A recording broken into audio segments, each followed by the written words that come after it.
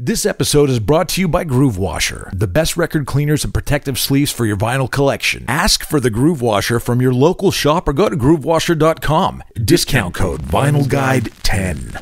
And now, on with the show. Welcome to The Vinyl Guide, the podcast for record collectors and music nerds. Here's your host, the biggest record nerd of them all, Nate Goyer. Well, hey everyone, it's Nate.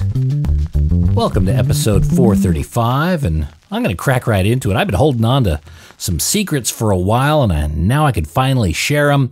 Fantastic news, everyone. A new Melvins album has been announced. Tarantula Heart, which is now pre-orderable at Ipecac Records, ipecac.com. And a new Melvins album is absolutely huge news in my house and around the world. And even better, I've heard it, and it's absolutely killer. Tarantula Heart, very heavy, very top of form. Can't wait to hear it on vinyl. As you might imagine, it features the usual suspects, Buzz, Dale, and Steven.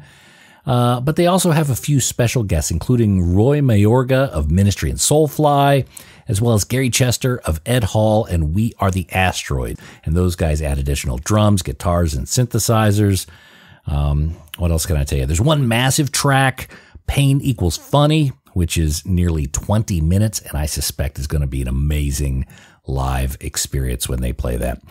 Now, the album was made in a very unique fashion. They recorded various sessions with the band improvising riffs and rhythms, then chopped those up and added a few other layers and rearranged the album.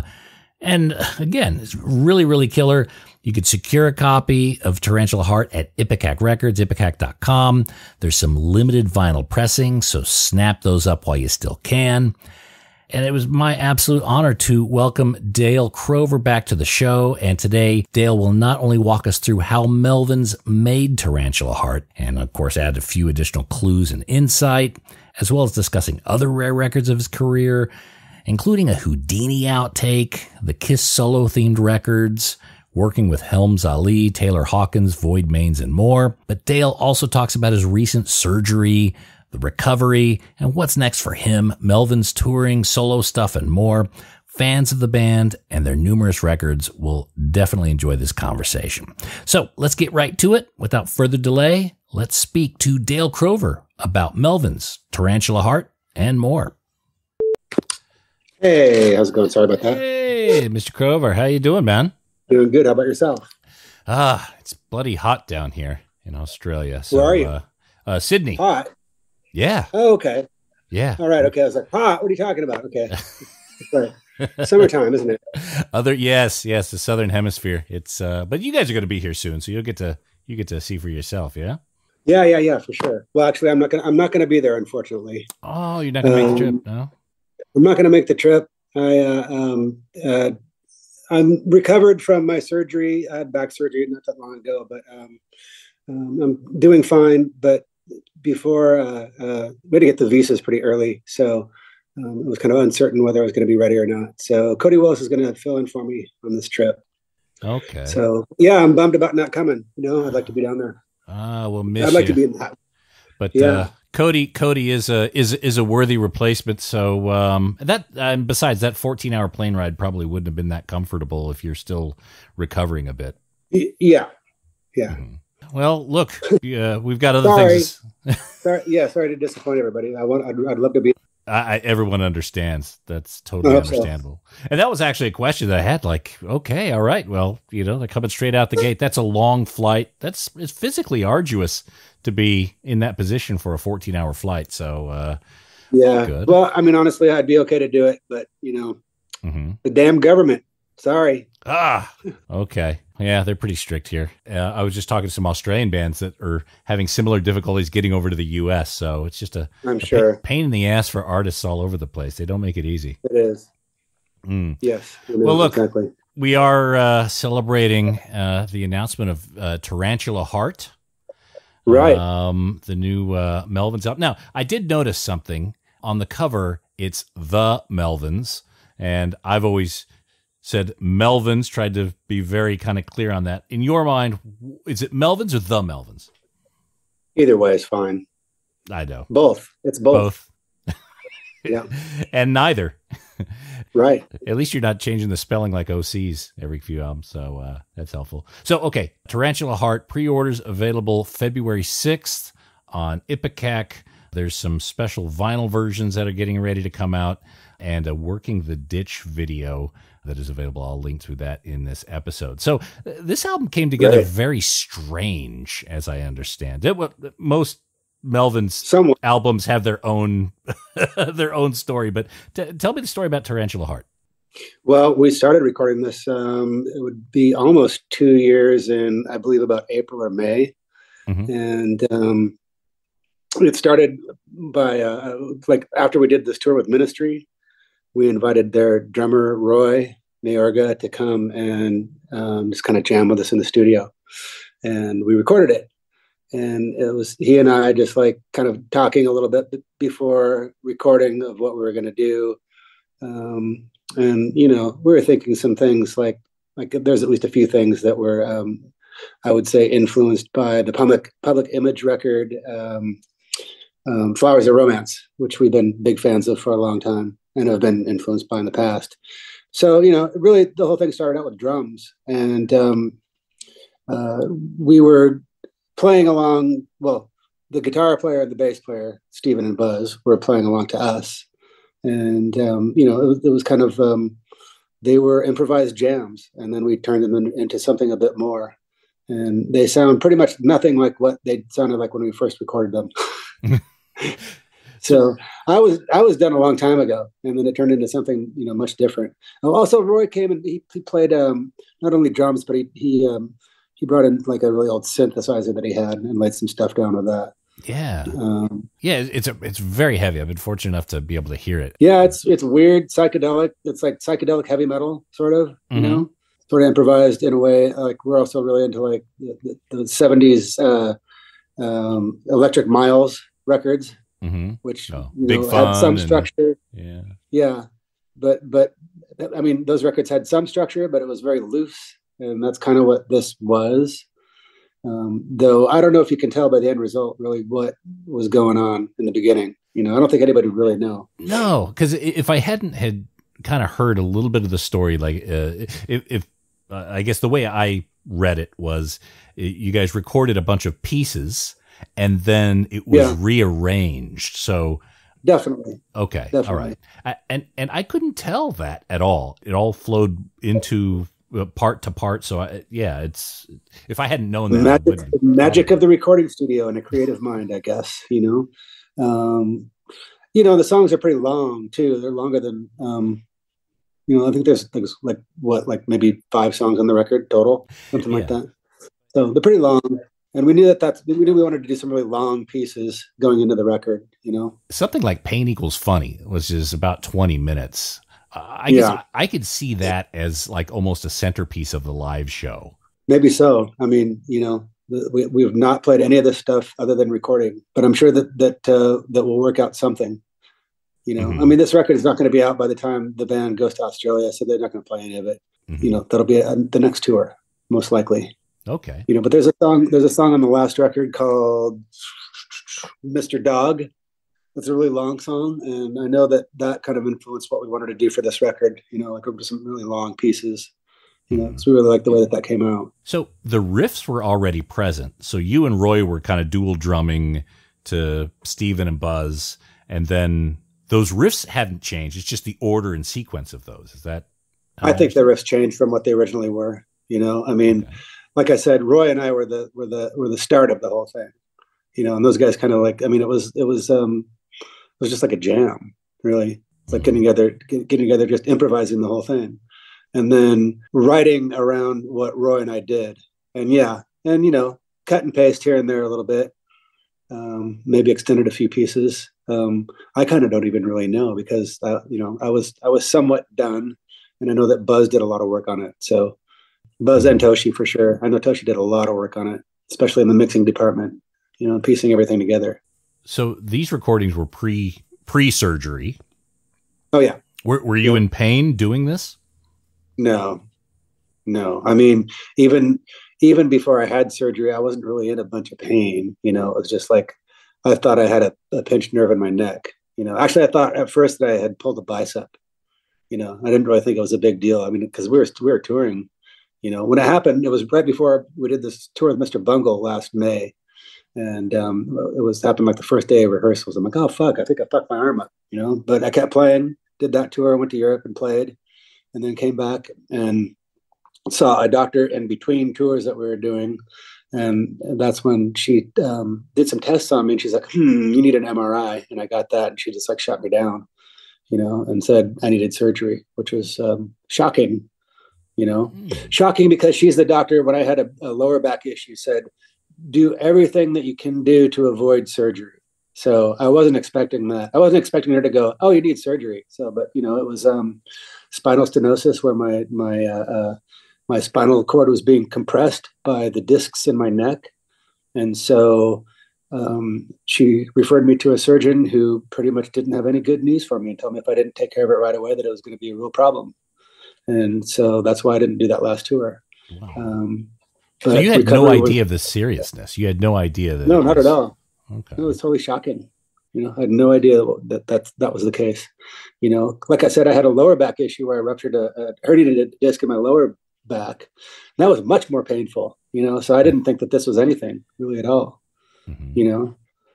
Like I said, I'd say I'm like beyond 95% recovered right now, but just because of having to get the visas for this thing so early, it was uncertain. With the back issue, is that something that would come back at all? Is that, or is it gone for good? Well, with the thing I just had, I had fusion in my neck. So, I don't think so. And with any other issues I have, I do a lot of working out. I do Pilates, and I do everything I can to like take care of myself, I mean, even before that happened, I was doing a lot of exercising and stuff, and just, I don't know. I mean, it's genetics, it's age.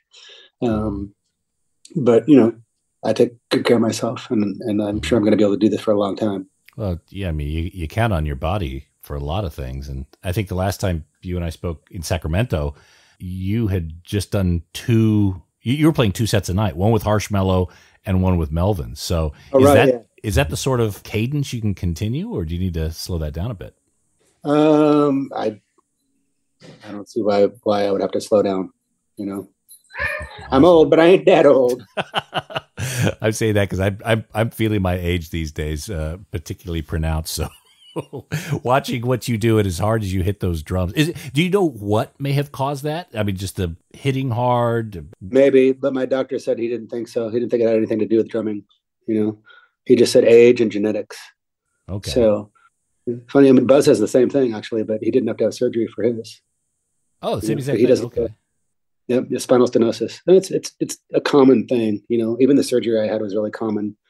It wasn't. I mean, it was major surgery, but I was up and walking around the next day. Actually, I was up and walking around the day of. So, wow. Wasn't like I was like bedridden for months and months and stuff like that. So, I was up and moving the next day. In fact, I mean, I had to wear a collar on my neck, like a dog for 6 weeks. But yeah, I mean, after that, I started playing drums right away, and I'd already been playing guitar and shit like that anyway. Okay, sitting around doing nothing. So I had an 8-track and nothing to do, so I wrote a bunch of songs. You got a new solo album getting ready to. I do. I'm recording it right now. I'm almost done with it. Oh, excellent! All right, can you share anything about that? It's going to be 10 songs. It's going to come out on Joyful Noise. There's some pretty cool guest stars that I can't name yet, but I will pretty soon. And it'll probably be out in late summer, early fall. Oh, wow. Okay. It's almost done. Well, let's talk about that when it's ready to go. Now, you were preparing for a tour. That was the one with Boris and Mr. Flies, yeah? Yes. When you had to sit out. Did you see any of the shows? Have you seen Melvins as a spectator? Only on clips online. Okay. I haven't been to a live show. So, it was weird. It was weird for me, that's for sure, But I'm glad that the whole thing didn't get canceled. Yeah. I think it would have felt worse. It would have put a lot of people out of work. So luckily I was the only one out of work. Yeah. Well, yeah. Look, everyone understood, I think, when that news came in. I think everyone was just hoping that you were going to be all right. And we're very thankful for Cody stepping in. Yeah, me too. I mean, believe it or not, I didn't want to have surgery. No. Wasn't something I planned. All right. Well, it's good you're roaring back. So, okay, understandably, you can't go to Australia. I think there's some Japan dates. Are you able to make those? No, they're all the same thing. So, okay, big swoopty swoop. Okay, but the shows in the U.S. you will. Now, I noticed that Buzz was going out with Trevor. Yes, yeah. Trevor Dunn. Okay, so that's the time for your solo stuff, I suspect. Yep. That, and also Redd Kross is working on a new record, and we're supposed to tour as well. That's right. We're supposed to tour the U.S. in the summertime. So, yeah, if there's any Australian promoters that want to bring us down there, Redd Kross is doing stuff. So, or me. Yeah. Let's start the visa process now. Right. I'm willing to come to Australia and hang out. Well, you're more than welcome. We just got a new couch. You're welcome to crash there. It's very comfortable on the back, too, I must say. Great. So I got a bunch of your projects that I wanted to talk about, and you brought up Joyful Noise, and you do a bunch of very interesting one-offs with Joyful Noise. And if you don't mind, let's kind of go into some of those weird things, if that's all right. Sure. Wood and Diamonds. It's the recording. I think you, Steven McDonald. Who else is on there? Oh, Toshi Kasai. Yeah, and Minnie Jurgensen. Yes, the Dale Crover band. Yes. Yep. There's a special there's a special lathe cut. I think 127 made. Right. And it's an art piece too. Whose idea was that? How did that come together? The guy that runs Joyful Noise, Carl. I started working with him because he wanted to do weird stuff like that. Like they have this guy that does all these weird lathe cut projects for them. And, they just try to outdo themselves every time. And these ones are like these kind of odd shaped that were kind of diamond shaped. Mm-hmm. And kind of an art project, but just kind of a cool thing, And then, the first thing that we did was this like 12-sided 10-inch, I guess, where there's different spindle holes. So it's like I think there's like 3 or 4 different spindle holes, and wherever you put the record on the spindle on that hole, there'd be a song that went with it. Right. And it was clear. It's a different set of grooves for each spindle hole. Yeah. Exactly. And they look like they overlap, and they look like they wouldn't play, but they play. That was the first thing we did, which is also 127 pressed, which is a magic number for us. For whose magic number? Who picked that? I guess it's mine. Okay. 127. So you said, okay, how many? 127. Mine in the labels, yeah. Is that a number that you've had for other parts of your life? I think that they just got to 127 and said, we don't want to make any more of these damn things, because they had to do each one by hand. It's not, they're not, they're all each one lathe cut, one at a time. So very time consuming, and, they're not cheap because of that. Mm-hmm. There's a lot of labor that goes into it. So we did that. And then the next one we did was a lathe cut that was pressed on an actual piece of metal that looked like a cymbal. So, and there was even a little video I made where it's like it doubles as a record. It's a record. No, it's a cymbal. It's a record. Yeah. So, Thunder Pinky. Exactly. That's the one. Mm-hmm. Yeah. There seem to be a handful of these. One of them looks almost like a Christmas ornament. I mean, yeah, they did. Right. There's that one too. I forgot. There's also the Joyful Noise would have like a Christmas party every year, and they've always invited me, and I've never been able to go.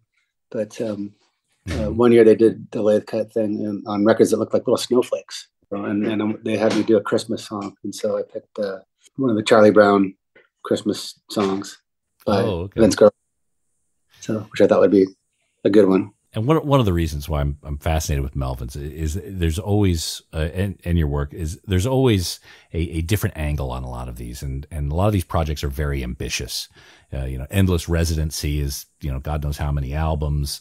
These small little lathe cuts. Is there a project that you wanted to do that was too ambitious or couldn't be completed? Like something you had a vision for, but for some reason it just couldn't come together?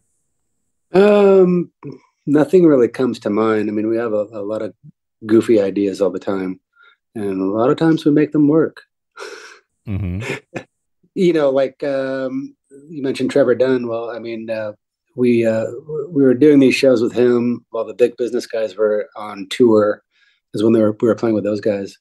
We decided to do just like kind of an acoustic thing with Trevor, with him playing stand-up bass. And while we just did like a couple West Coast shows, and while we were doing that, Buzz had come up with this idea of like, oh, we should do a tour like this and do all 50 states and in 50 days, and we laughed about how stupid of an idea that was and how ridiculous it sounded. But usually with something that we think is stupid and ridiculous, we just say, why not? And so we did it, there's stuff like that all the time. I'm trying to think what else, or like resurrecting the original version of the band, minus Matt Lucan with the original drummer. So stuff like that, I don't know. I guess it keeps things interesting. Yeah. Well, even back if anything, we're not regular. No. Well, and that's what keeps it fresh. Going back to the Kiss solo LPs. Yeah. On Boner, that was 92. So Melvins, right. I guess we're still finding another goofy idea that we did. Yeah.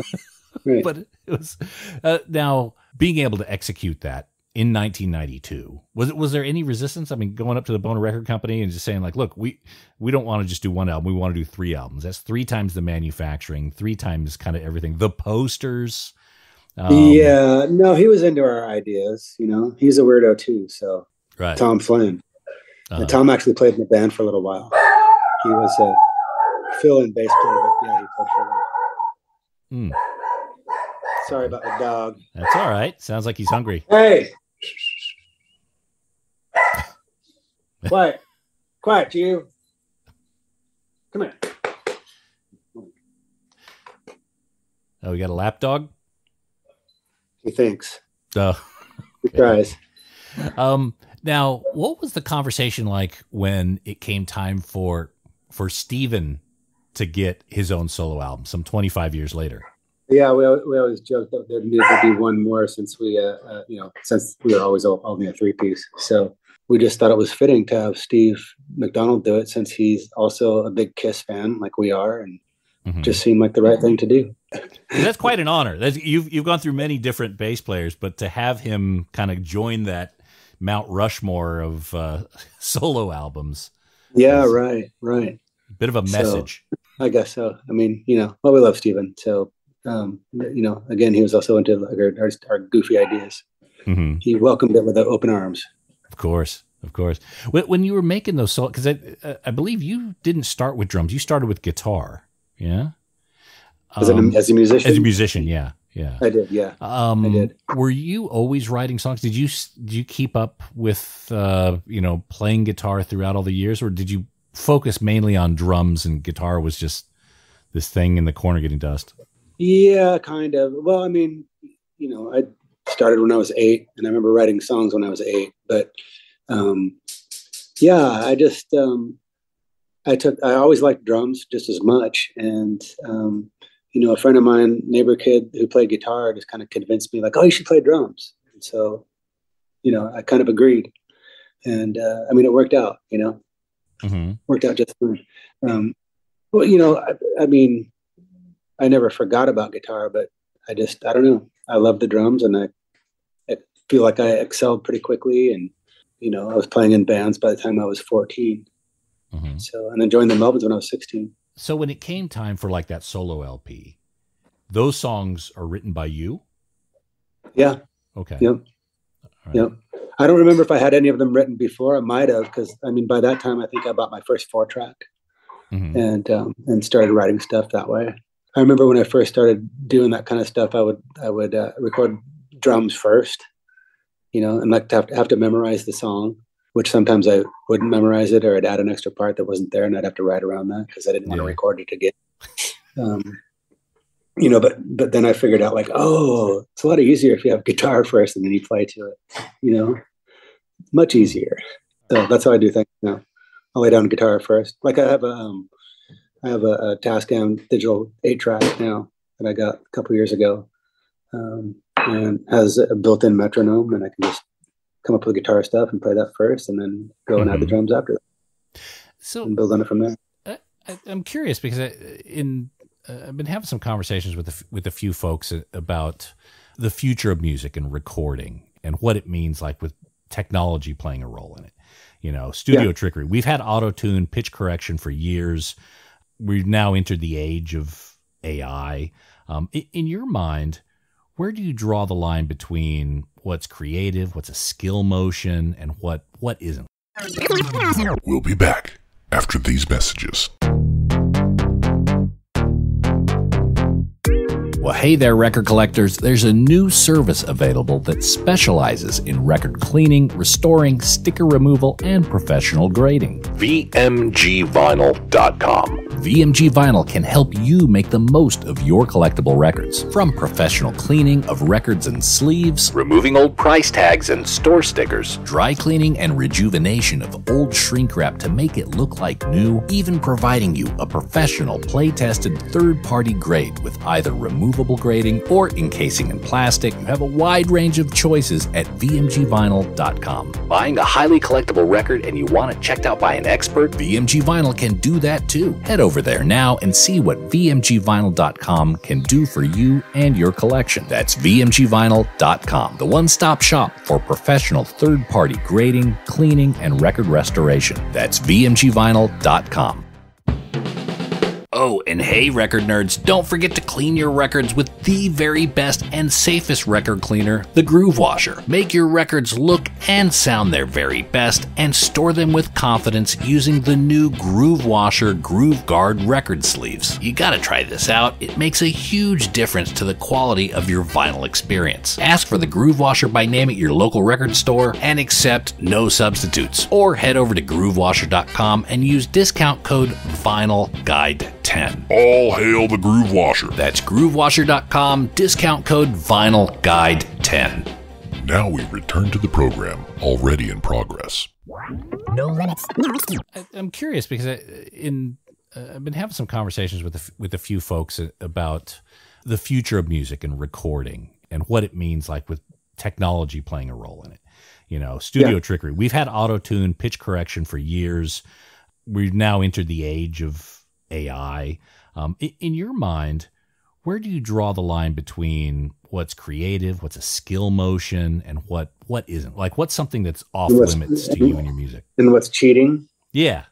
I don't know. I mean, I don't really see anything as cheating. I mean, people will say that kind of stuff. Like, I mean, digital has just made things easier, but the stuff that we're doing in that realm isn't any different than what bands were doing before. You know, like for instance, like, I mean, just punching in or whatever, or even like, oh, I really like half of this song, but I screwed it up at the end. So I did another take where I'm going to use that take, you know, do that kind of stuff all the time. But I mean, we have this mastering guy that we use named John Golden, and he used to be a recording engineer with some kind of big name producers back in the 60s. And he told me how, I can't remember the guy's name. It's the guy that recorded, one of the ones that he worked on was, I think maybe he did some Mamas and Papas stuff and like Up, Up and Away, My Beautiful Balloon, that song it's a Fifth Dimension maybe.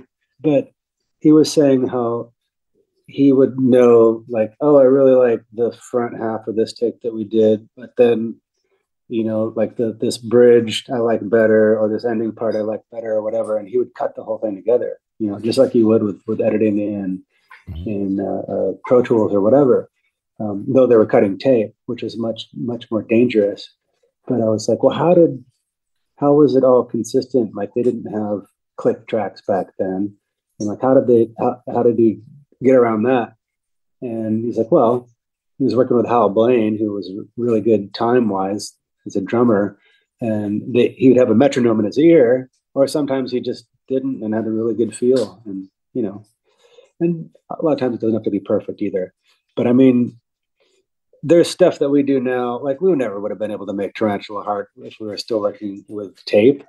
You know, first off, I mean, tape's super expensive. You know, even before it didn't exist anymore, it was super expensive. And recording time is too. Things have only gotten easier for us. There's no way we would have been able to make a lot of the records that we've done When we first started, we only had enough money to go in the studio for 4 days.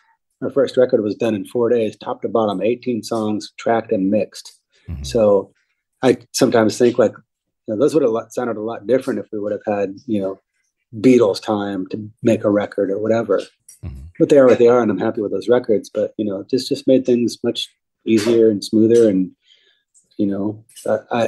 I like that the possibilities are endless. That being said, we still don't mess around. I mean, we work really quickly because that's the background that we came from, is making records really quickly. We spend a lot more time than we used to, but I like it. Mm-hmm. I mean, even me making solo records the way I do, I wouldn't have been able to afford it. Yeah.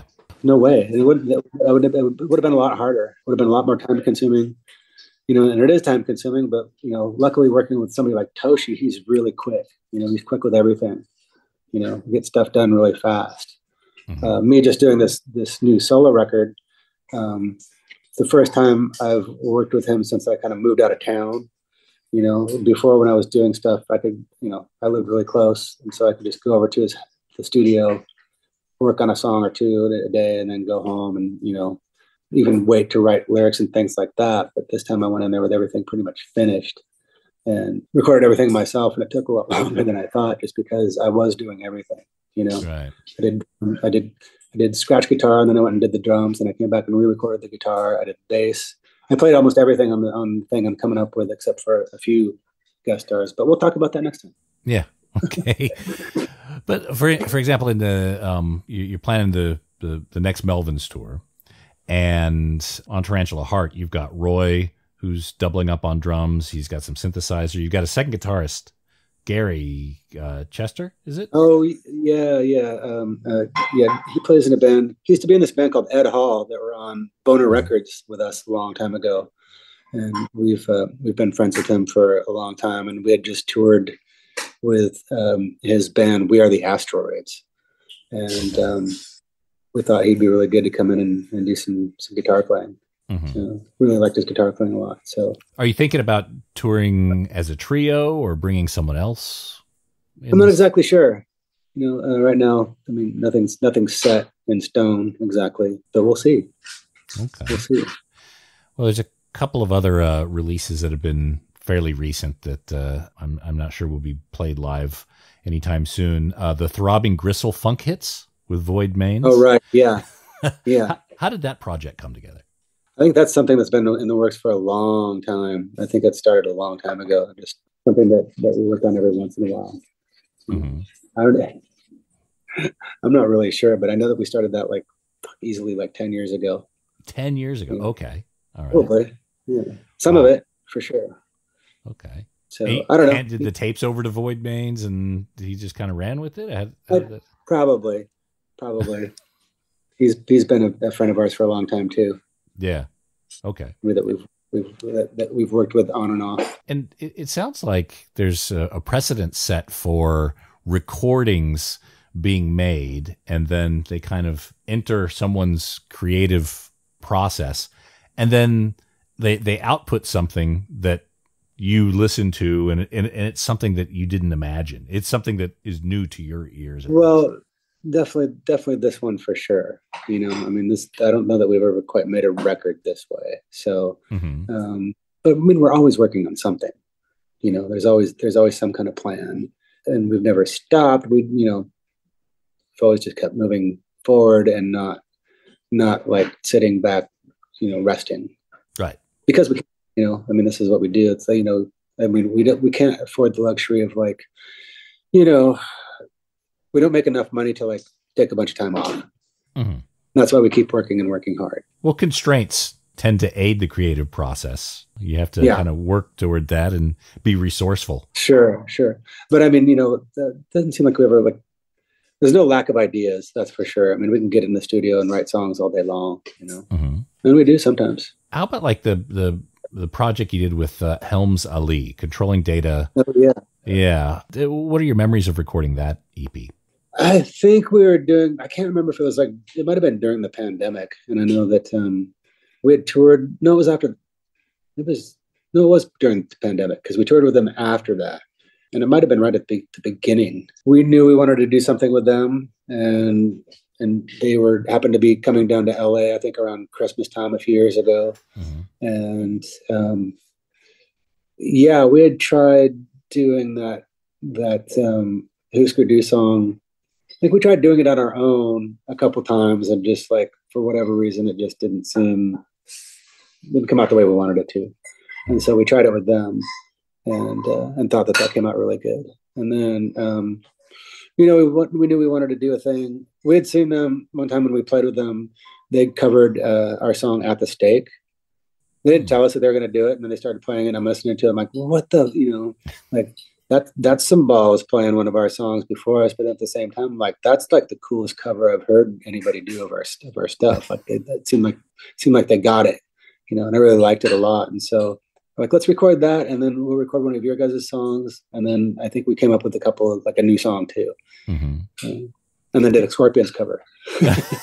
Did you talk to him afterward about how they went about your cover? Because that is ballsy, that is risky, and they must have known, and there was probably some nervousness, I would imagine, in that. They didn't seem very nervous, and they did a really good job of it. So, it inspired me to go on stage and try to play harder. So, it was great. Yeah, and we ended up doing a tour with them after that, and we really liked them.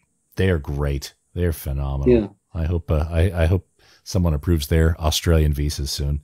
That would be great. Have you ever been there before? I don't think I've seen them here. I've seen them here. I'm hoping that at some point we'll also see Mr. Flies down here. But right, yeah. There's only two of them, but we'll see what easier. Right. Yeah, what they'll be able to. Yeah, they could tour in a Prius if they wanted to. Cabbage and Mash. Bakers and Donkeys. How did that project come together? That you, Glenn Burke, Glenn Matlock from Sex Pistols, and our friend Bob Hannum. Okay. So Bob and myself are big Small Faces fans and often talk about them. And he was friends with Mac, the keyboardist, organist for the band before he passed away. And I don't know, just always been fans, and we talked about doing some kind of tribute. And he's like, we could get Clem to play drums. I'm like, well, that's cool. What am I going to do? So like, you can play guitar. I'm like, okay. And so he and I figured out what songs we wanted to do, and asked Clem if he would do it. And then we knew that Clem was good friends with Glenn Matlock, and wanted to see if he would be interested as well. And so we did. It was cool. It was great. I'm happy that we got to do that. So a project like that, you could record again at Toshi's, I would imagine. We did. Yeah. Is that like a 1-day, 2-day sort of thing? Yeah, it didn't take us very long. Couple days, and then Glenn. We had to send the tracks to Glenn for him to do, since he's UK. So we didn't actually play with him in the studio, but it didn't really matter.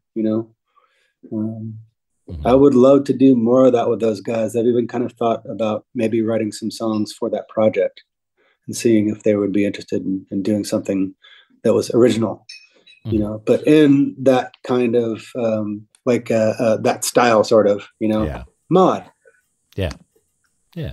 Okay. So it's out there in the universe. Maybe we'll see more of Cabbage and Mash. Maybe. I don't know if the others know about it, but they're finding out now. I would like to try some songs. I'll see if they're interested. I had a song that I was going to share with them, but then I liked it enough that I want to put it on my solo record. Yeah. So, but I'll just write more songs. If you want to do any Small Faces stuff, Kenny Jones is still available. He's still out there. That's true. But then what would Clem do? Well, same thing as you. He'd have to find a new job. Have two drummers. That would be perfect. Tambourine. We can get him, and we might as well just get Ron Wood too. Why maybe not? Maybe we could get Kenny Jones, Ron Wood, and Rod Stewart to join Cabbage and Mash. And then what would you guys do? Well, it'll be a big free for all on stage, but we could do Faces and Small Faces songs, and Jeff Beck songs too, and then we could then Ron Wood could play bass. What would Glenn do? Toshi's seems to me almost like a Willy Wonka factory. Yeah.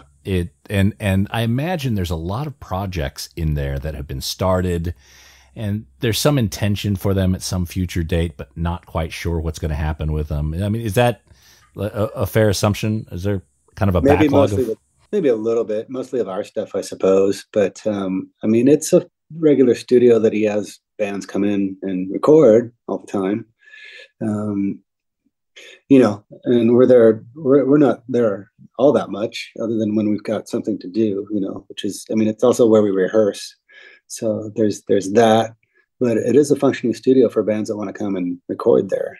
Mm-hmm. And if they want me to produce, then I'm also available for that. I'm also available to play drums for that kind of stuff too. Okay. Yeah. Because Toshi's place, I would imagine. Drummer slept for hire. Well, do it while you can, of course. Right. You've got recording too. Is it like, I mean, you guys must be like 25, 30% of Toshi's, like of the working days. It must be related to the Melvins universe. There's a lot. Yeah. And there's other stuff that we're working on too that hasn't really been revealed yet either. So there's definitely more. You know, we're always working on something, like I said, you know. Okay. So if we get another pandemic, you still got plenty of releases to take us perhaps through those years. Oh, yeah, I think so. Yeah.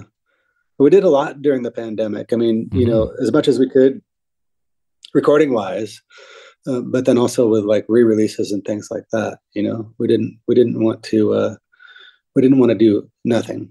Right. And we had to keep it. The Matt Cameron EP, Gory Scorch Cretins.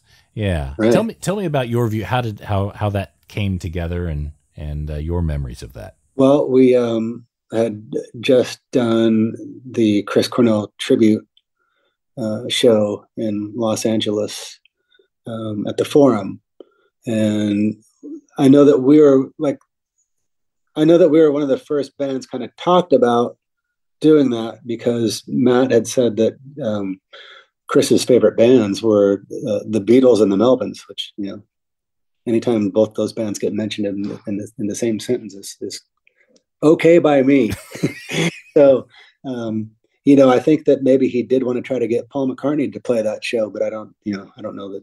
Well, obviously it didn't happen, but we played, and we had done a version of Spoon Man that was a little different from theirs. And they liked it. And then at the same time, Matt was working on some solo stuff, and he was also working with Taylor Hawkins, with Taylor singing. And so, you know, like, yeah, it was not long after that tribute show that Matt wanted to come to our studio and work with us. And, you know, he had all these songs, and, you know, he's also a guitar player.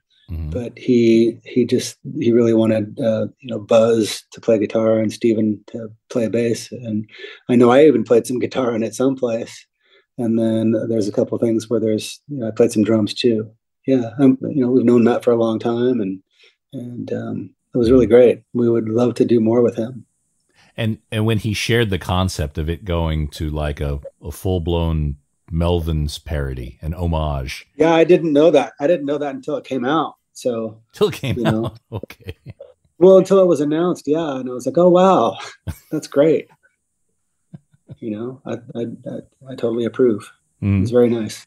That you've done double drumming with a lot of different drummers. Do you have sessions? Have you done double drumming with Taylor? No, I never did, you know, and you know, honestly, I didn't really get to meet him until that Chris Cornell tribute, you know, but I really liked him a lot, and he was the type of person that when I met him, I felt like it was somebody that I'd known for a long time, you know, he felt like an old friend. So I was really sad that he passed away, you know. He was such a great drummer too, and I feel real bad for his band and his family, you know. Bummer, you know. Yeah. Do you know of any Melvins recordings that the band is unable to re-release for any reason, or rights or missing tapes or anything like that? No, not really. I mean, there's I mean, there might be a little bit of unreleased stuff, but I mean, it'll be released eventually, you know. But I mean, pretty much everything that we record, we use. You know, we hardly waste anything. Right. Right. So, but yeah, there's nothing that's been recorded where it's like we can't put it out. You know, not that I know of, anyway. Mm-hmm. All right. I know the Atlantic stuff is being handled mainly by, I think, Third Man is. Yeah, you know, I know that there's. I don't know if it ever got released, but there's at least a song someplace there that we had forgotten about. And then when those guys got the tapes back, when they got the tapes from Atlantic to press it, I know Ben Blackwell was like, "Hey, what's this?" I'm like, "Oh yeah, I remember that sort of." And I got a copy of it. I'm like, "Oh yeah." So I can't remember if we released it or not, but there is something unreleased. Do you remember which album it was for? Was it attached to Stag or something? I think it was. God, I want to say that it was. Fuck, what was it? It might have been Houdini. You know, I think it might have been Houdini, but I can't remember. So, if a song, and you know, I'm not sure if maybe you'd know this, but if a song was recorded around the same time as Houdini, but not used for Houdini, is that song still controlled by the powers that be at Atlantic, or is that? They probably have rights to the recording of it, but I mean, we could certainly re-record the song and use it. I think no problem. Right. Okay. I mean, we were able to record that the live record, the live Houdini record, you know, no problem without having to pay them anything to do that. But they would own the record, any of the stuff that we had recorded then, you know, like this song in particular. I think that they would have the rights to. So right. at least own it. They would own it, but I'm sure that, you know, I don't see why it couldn't be released somehow. Do you remember the name of the song? Gggibbbyy. Gggibbbyy, as in like Gibby Haynes, Gggibby? Well, I don't know if it was necessarily about him. I think it was spelled with 3 G's. I can't remember why. Okay. So it's actually Gggibbyyy. Okay. All right. Well, I'm sure some listener will quickly correct me about where that's available if it is. So, yeah, it might be, and I just don't realize it. Okay, fair enough. One last thing before we wrap up again on Tarantula Heart, but I understand you were in a band called the Mentors, a Mentors cover band. Yeah, sort of. Actually, I think we were called Simplex One. Okay, Simplex One. Okay. Something like that. We would occasionally do Mentors covers, even if it was like us at a gig and just like playing a couple extra songs at the end of our set. But I know there was a show that we played, it was a long time ago, it was back in Olympia at this place called Tropicana, and it must have been about 84 or 85. And there was a band called March of Crimes that the band was friends with. Actually, Ben Shepherd from Soundgarden was the guitar player of that band. Okay. And I can't remember what happened. They broke up and didn't make the gig, or somehow couldn't make the gig. So we were down one band. And so we opened playing Mentor songs, probably Mentors and Judas Priest songs or something like that, you know. We also had an alter ego called Society Skate Youth Patrol, where we used to play Black Sabbath and Judas Priest songs. I know we opened for ourselves someplace when we did our very first tour, and people liked that a lot more than they liked the Melvins. Yeah. Because it was kind of a joke. Yeah. Society Skate Youth Patrol. Are there any of those projects you still kind of think about and like kind of wonder what if? Not really. Well, there was another one called the Stiff Woodies too. That was a rotating cast of members. I think I played guitar. I might have played drums a little bit, and some of the songs actually ended up being Melvin songs eventually. But at one time, I know Kurt Cobain was playing drums, and Chris Novoselic was playing guitar, and this was all like pre-Nirvana. And I think we didn't play that many times. We played a couple parties here and there. The Stiff Buzz Woodies. played drums. Yeah. Okay. Yeah. Yeah. Because there was a band in Seattle called the Limp Richards. And so, we'll be the opposite of them. We're the Stiff Woodies. Do you remember any of the songs that you would play? Is it all covers? And Yeah, there was no, it wasn't covers. There was original songs. I know one of them's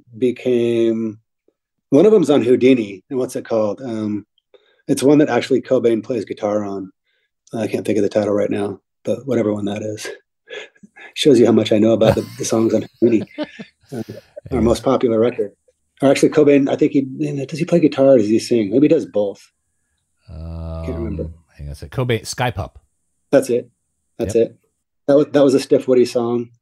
There's a song called "I Like Porn" that was one of those songs, and it seems like there was one called "Breakdance Boogie."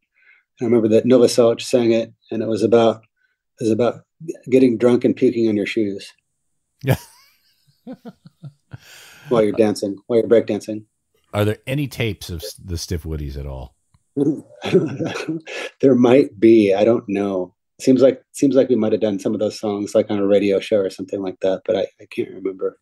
Do you like have a box of tapes or things like that you still need to go through and digitize and figure out what's on them? Yeah, I've got way too many. I've got more than anybody else does, probably. Can you please do that soon? We want to hear some of those things. Maybe before they disintegrate. Yeah, I know. It'll just take forever. But I probably should. They're stored well. Yeah, they're in nice tape cassette boxes that in a cool, dry place. Yeah. So, I mean, I know that there's a place in LA that does tape transfer stuff, and they do everything. Mm-hmm. They do whatever format you could think of, including cassette 4-track, and that kind of stuff, including cassettes. So if I had to, if something was really bad, they could probably transfer it. Yeah, I know there's some places. I know there's some places that'll do kind of in bulk, but you kind of never know about those places. It could just be someone with a whole bunch of tape decks that may not be looking after the ideal sound quality. Yeah. And no, these guys are legit. I've taken some stuff to them. Oh, okay. So, yeah, they're totally legit. And good people too. Excellent. Well, yeah, let's round and wound. Okay. Well, hopefully when we talk about your solo stuff in a couple of months, that'll. I'll tell you what my progress is. I'm going through all my old cassettes. All right. Well, I look forward to that update. Dale Crover, ladies and gentlemen, Tarantula Heart by Melvins or The Melvins. Pre-orders are out now. Go to ipecac.com. There are some special vinyl variants. I think there's a puke green for the 25th anniversary of Ipecac. There's an indie exclusive silver streak version, and each of them come with a 12-page booklet, as some of the Melvins reissues of late have been coming with. They're really just nice printed, beautiful artwork inside there. Now, there's, of course, CDs. There's going to be digital and everything. I think the release date is in April 19th, but you want to get your pre-orders in now. ipecac.com. Dale, thank you so much, mate, and we'll miss you in Australia, but hopefully we'll catch you on the other hemisphere soon. I'll be back, rebuilt, better than ever. There he is, Dale Crover, from one of the greatest bands in the history of humankind, Melvins, announcing their new album, Tarantula Heart, available for pre-order. There's vinyl variants. Get up there and grab them while you can. ipecac.com. Secure your copy and then wait patiently by your mailbox for the next few months for it to arrive. And that's it for this episode of The Vinyl Guide. Thank you so much for tuning in. Hey, do me a favor. Please leave us a positive review on Apple Podcasts and or Spotify. Hop in there, say something nice, give us 5 out of 5 stars. That's always appreciated. And of course, when you tell your friends and share these episodes on social media, that's a huge help as well. And we'll be back shortly with a brand new episode. So until we talk next time, get out there and buy some records, people. Cheers. That's it for this episode of The Vinyl Guide. Follow The Vinyl Guide in Apple Podcasts, Spotify, or whatever podcast app you use and enjoy the full back catalog of episodes of The Vinyl Guide podcast. Thanks again for listening.